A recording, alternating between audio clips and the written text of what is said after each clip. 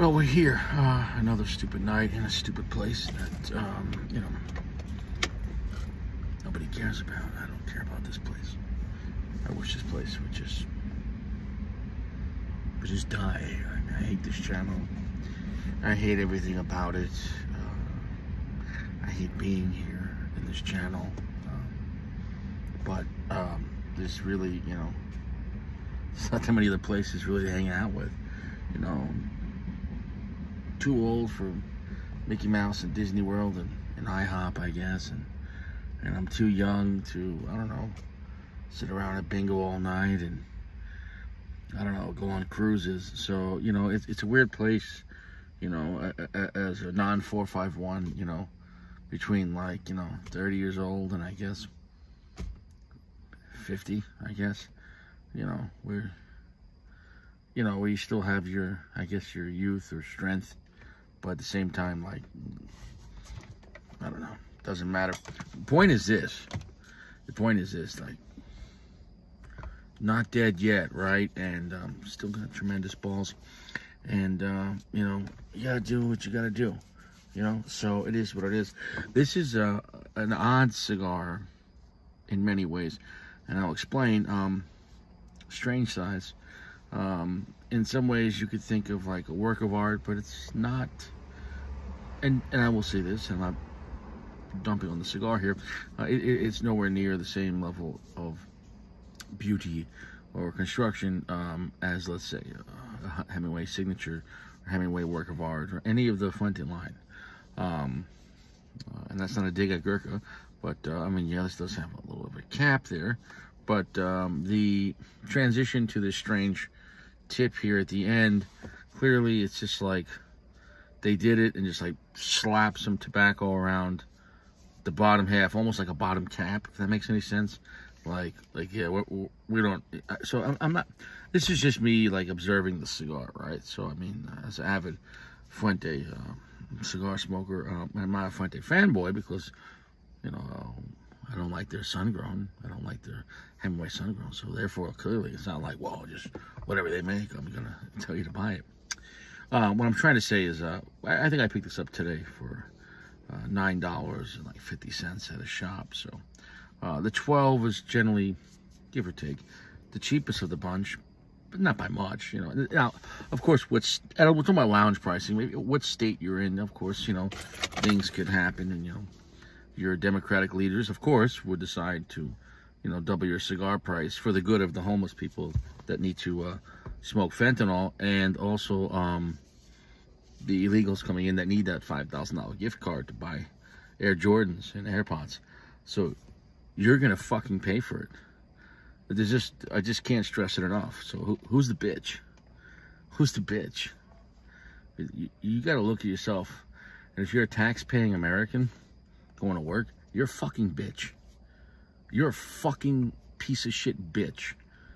And people just walking right through, getting Gatorades and the Air Jordans at the gate, you know, in Texas, and getting bussed into everywhere else, not going to work, getting hotels, motels, catered food. They were just saying, well, but they don't always like the catered food, so we're just going to give them cards with like 10,000 on it, or 1,000 a month, 12,000 a year, tax-free, so they can buy their own food in their free motel, hotel, Airbnb, whatever the fuck. And meanwhile, like, you're getting a $50 late fee because your rent was 2 days past the 8th of the month, and you're like, can I catch your break? And you're like, no, you paid your rent 2 days late, so that's a $50 late fee, which is going to affect your credit score. I just can't stress it enough. This entire model of this entire fucking country is imploding at a rate that I continually tell my father that you are the last fucking generation that got to just normally, you know, go to work, retire, put into your 401k and your pension and your Social Security, and then enjoy yourself for 5, 10, 20 years, depending how healthy you stay, and, you know, enjoy your retirement until you pass. That shit is over. There is no more middle class. 75 grand is homeless a year. You're homeless. You're fucking homeless, unless you have a dual income with someone else, you know. So you got to make 150 grand to have a 1-bedroom apartment, or a 2-bedroom apartment, and even then you're not balling. What the fuck happened? Oh, I know what happened. I know what happened. They're just destroying America from within. The gig is up. The gig is up. I can't stress it enough. I can't, you know, imagine people watching the Roman Empire at the end, and that last generation of older people that enjoyed its splendor, and they're like, come on, things will get better. And the younger generation from the end of the Roman Empire, like, the fuck is this? Like, we didn't get to live in the same place with the same opportunities. There's no opportunities. Okay. When I was growing up, if you had a job, any job, you definitely had an apartment back in the 80s. In the 90s, 80s, 90s, if you had a job, any decent job, you could have a small house somewhere. Not even a great neighborhood, but still. You got like firemen and cops and teachers that like can't even afford apartments in the cities they work in. What the fuck happened? Oh, I know what happened. By design. And this cigar was by design. This is the Gurkha. Richie, could you try this again with just a little more positivity? Hi, I'm Big D, also known as Richie. I'm Big D Richie. Your mother knows me. The Gurkha, aged 12 years, allegedly. Now, it says on the website, because it's not all 12-year tobacco. It says on the website that it has tobacco that is aged up to 12 years. So that means it's a lawyeristic sleight of hand. It has some tobacco that's 12 years old. But it's not a 12-year Puro, or it would say that, and it's not. But whatever. So, could we smoke this fucking thing? Yeah. Ecuadorian Oscuro, which is, you know, that's interesting. You don't normally see that on a cigar, a very dark Ecuadorian wrapper. So that's exciting, right? It's kind of got somewhere between a soft and a medium pack. Like a soft medium, so not extremely hard fill. And I think with this odd shape on this cigar, I think it would be kind of hard to really pack this thing. And once again, this is not no Fuente. And I'm not knocking that. What I'm saying is, Fuente is expert at oddball shapes. You know, their rollers are the best, in my opinion, at oddball shapes. The rest of it is Nicaraguan, so it's listed as like a medium plus. Although it has blend strength, 98%. I don't know what that means. I don't know if it's a blood type or we're not gonna read that shit right now. We're good for fun.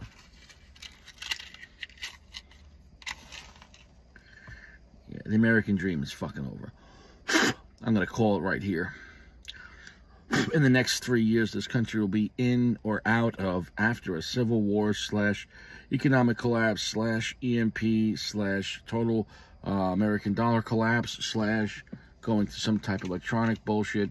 You're going to be fucking Venmoing bitches to suck your dick. I can't stress it enough. Bitcoin, you're gonna need that to get bitches. You're gonna need that Bitcoin, baby. Bitcoin. The only thing that's missing is the C, the cash. Bitcoin, BITC. Bitcoin, fucking literally, it's right in your face. Bitcoin. It's gonna be a bitch.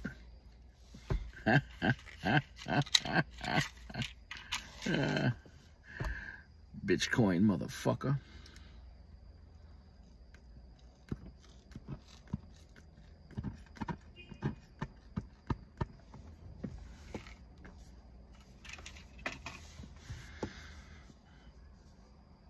Stronger than I thought off the bat. Kind of like a heavy medium plus. And between 70 and 75% darkness. And how do I explain this? It's very dark for Ecuadorian. But like if you had some true dark Nicaraguans wrapper, or a very dark Connecticut broadleaf, you know, etc., Mexican San Andreas, Maduro, that would be darker than this. However, this is an Oscuro. People understand Maduro and Oscuro is not a color, in a sense. It's a process. And depending on what tobacco you're working with, right? So this is an Ecuadorian Oscuro. This is very dark for an Ecuadorian wrapper tobacco. Do you understand what I'm trying to say? So when something's a Maduro, so it's like, well, why is there different shades or different colors of Maduro? Did I just explain that to you? You got it.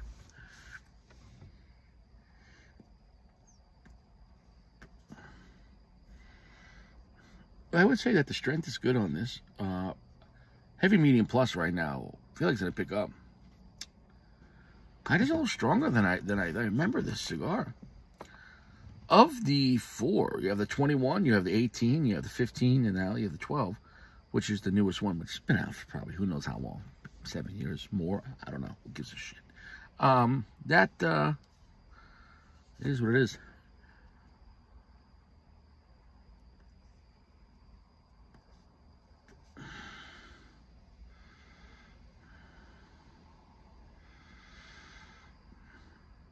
It's not bad. It's not great. It's not bad. It's better than good. I'd put this right now between a good to very good experience. It's not going to be your favorite cigar. I'm not going to lie to you. Finish is kind of long, kind of strong.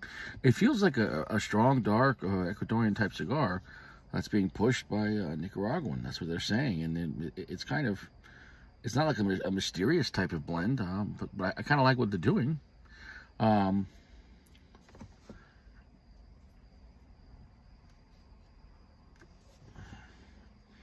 In some ways, was this the grandfather to the Rare Pink with the Ecuadorian wrapper and Nicaraguan fillers? I mean, did Fuente copy the Gurkha 12-year Cellar Reserve? I think so. Take it with a grain of salt, Carlito. So it is what it is. Yeah, that was a joke, but kind of a Fuente size, kind of a Hemingway size, kind of, and Ecuadorian wrapper and Nicaraguan fillers. I mean, the Rare Pink does have some. I mean, it has Dominican too. I'm making a joke. I'm making a joke. It's like a joke, but I'm being serious. That's a joke. Are you joking? You joking? I'm joking. I'm joking. It's like a working joke. Fucking jerk. I'm jerking it. What? Jerking it? I'm not jerking it. I'm in a public place. So it is what it is. So, right there, I picked up to a medium full. So this is a strong cigar. It is probably not for newbies. And I would say this is probably one of the stronger Gurkhas. Gurkhas are not known for some like ass-kicking blends overall, especially their brick and mortar. I'm not going to go into the myriad shit of all their internet stuff. But from the, I'm not saying, so if you can't get it at a brick and mortar, then probably don't buy it on the internet. If you could buy it on the internet and you also see it at a store, it's probably a good one. Because they're, as of late, let's say the past, who knows how many years, 7 years, maybe longer, they started revamping their brick and mortar and separating themselves from a lot of their online bullshit that they made deals with Cigar International, which was what it was.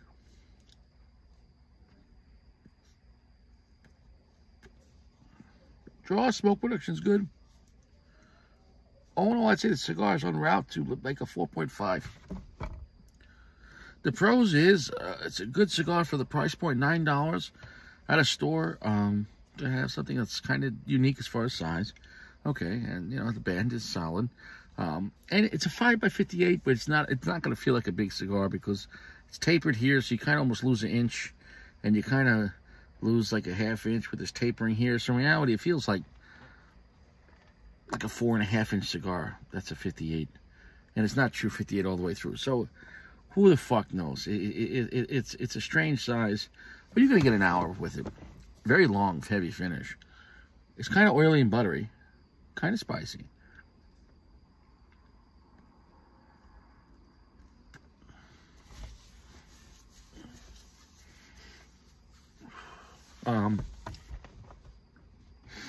Slightly earthy as well. Putting out good smoke output. Although I can't tell you right now what the message is of the cigar. It doesn't have one of those kind of profiles where you're like, oh, easy to love. Or I know exactly what they're trying to do here. I can't. Whereas like on the 15th and the 18th is, and the 21, I think those blends, 21 is like literally, 21's a great creamy cigar if you like, I'm not even joking, if you like Davidoff or a Zeno type cigar. I can't stress enough, the Gurkha 21, you're going to laugh. No, that's solid. if you're liking a luxury medium strength cigar with a light shade wrapper, the Gurkha 21 is completely underrated, and you should definitely check out some of those cigars. And whatever the haters are gonna hate, I mean, dude, Richie doesn't lie. This I think of the four is the weakest one as far as the blend. However, it is the strongest one in the profile, but it's not bad.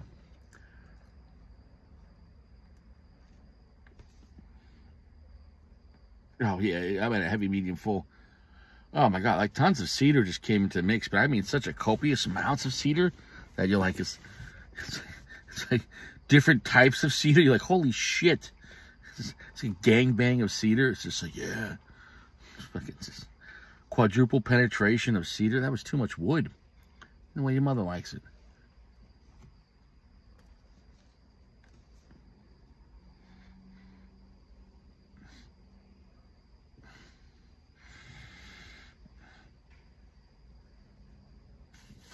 Okay, wow. I finally kind of opened up right there. We're almost at the full 58. We're at a heavy medium full. It's quite impressive how strong that got. With copious amounts of wood. I mean, too much wood. But hey, I mean, if you like a lot of fucking 2x4s up your ass, you're going to like this cigar. With a dark Ecuadorian kind of vibe, it's very buttery and oily and very spicy. Lots of black pepper. It has kind of a creamy texture, but not a lot of sweetness on this cigar. Ecuadorian wrap cigars generally are not known for tons of sweetness, and I can't stress that enough. Well, we're deep into the cigar. I flicked the ash off, who cares, right? But I mean, the construction was good.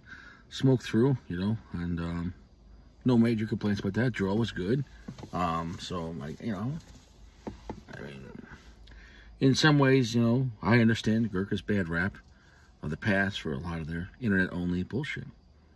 At the same time, with a lot of their current production stuff, you know, I don't understand the massive hate for stuff that's not bad. So, listen, separate the wheat from the chaff. You separate the Gurkha from the Gurkha. You know what I'm saying, though?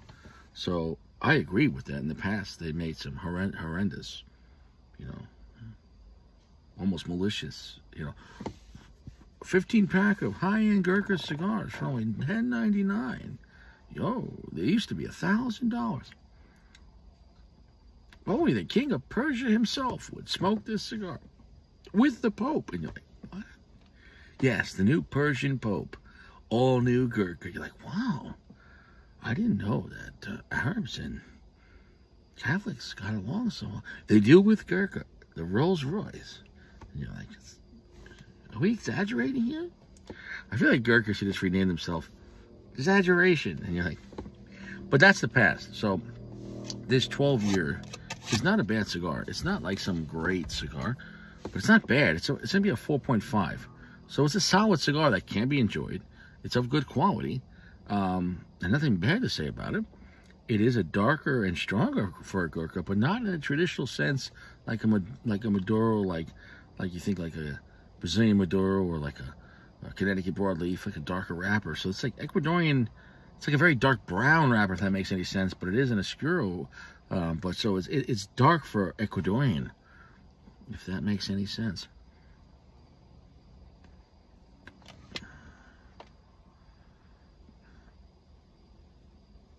I'm at almost full strength here at the end. I have nothing bad to say about it. Like, it's not a piece of shit. So, like, take your blinders off and trust Richie, because Richie doesn't lie. I'm telling you the truth. If this was a piece of shit, you would know. My emotions, I can't lie. Like, if this thing sucked, like this thing, I believe I can fly, it'd just be gone. Finish strong, long. It's between 70-75% darkness. It's got a good amount of earth, tons of black pepper right now. Copious amounts of cedar. I mean, a lot of wood. This is the Woody Harrelson. This is the fucking, you're in the woods with this cigar. There's a lot of fucking wood. I can't stress that enough. It still has an oily, buttery texture to it, without, you know, which makes it almost feels kind of creamy, but it doesn't have a massive sweetness to it, or even really a little sweetness. So, I mean, I guess if you want to ding one thing, you know, but generally speaking, cigars like an Ecuadorian, you know, for example, like, I believe that Milanio V, and the V, I believe. Oliva stuff, I don't think they have a lot of sweetness. Unless you go to the Melanio V Maduro, but that's not an Ecuadorian wrapper.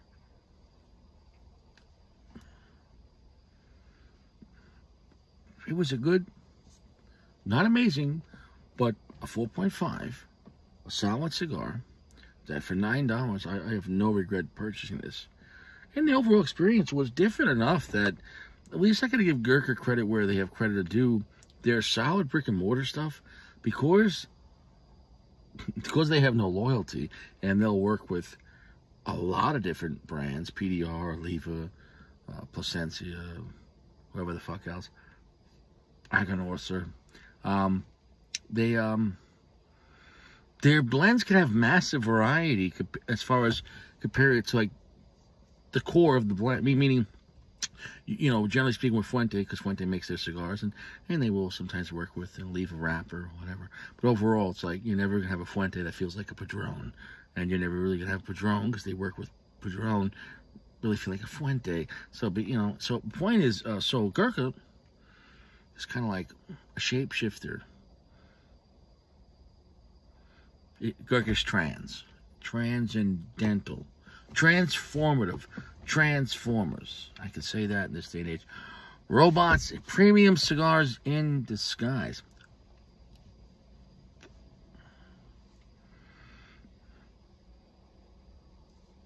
And it's almost refreshing, these Cellar Reserves, because they are unique in a sense. You know, they're not boring cigars, and I like the lineup of the Cellar Reserves. I think the 12 might be my least favorite, but it's still a good cigar.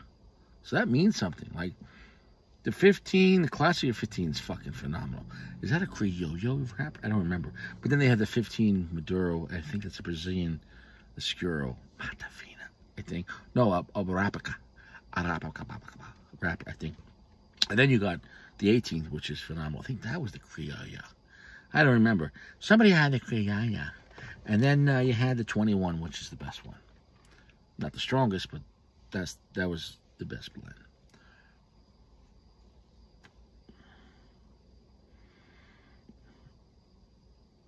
So all in all, heavy on the smoke, heavy on the flavor, great draw, long heavy finish. Not sweet, okay? And it is the strongest in the Cellar Reserves. So for most guys, if you're not going to try this because it's Gurkha, like, I don't care. Okay, so just, you know, pass. You probably never watched this video, right? The bottom line is, though, you know, a good cigar is a good cigar. And since Gurkha has been really working on their brick and mortar stuff, there has been, you know, some solid sticks. The Marquesa is a solid cigar. The Aganorsa stuff, like the 30th, and I haven't tried the 35th. 30th is fucking solid. I've tried that in multiple sizes. Like, it's a solid cigar.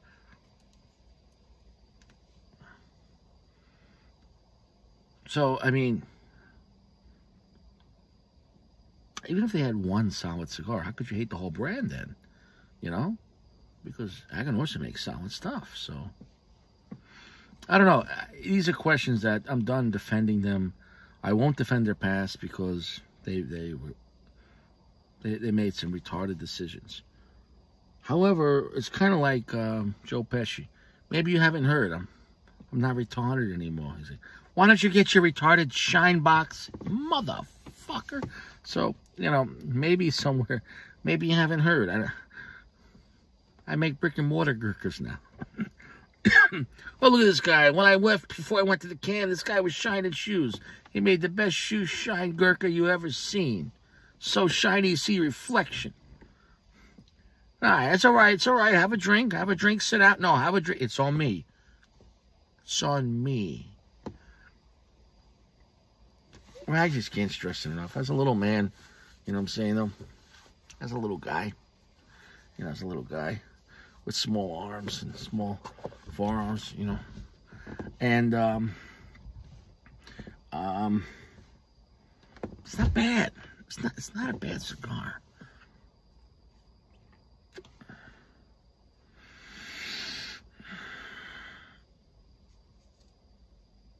For the worst of the Cellar Reserves to still be good. What does that say about the whole lineup? I'll tell you what. If I had, you know, a 5-pack of the 12, the 15 Maduro, and then there was a 10th anniversary. It doesn't count, but it counts. And then there was the 18, 21. So there's 6 of them. 12, 15, 10th anniversary 15. That's 4. There's 6 of them. That'll be a great weekend. I'm telling you, it's the. I've had them so many times in multiple sizes. I mean, you could shit on them if you want to, but that's stupid.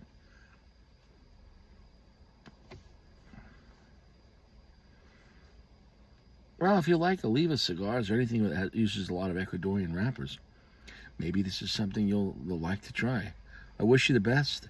Get the fuck out of here. I hope you never come back. I hate this place. I don't even want you to come back to this lounge. If you're here, you're stupid.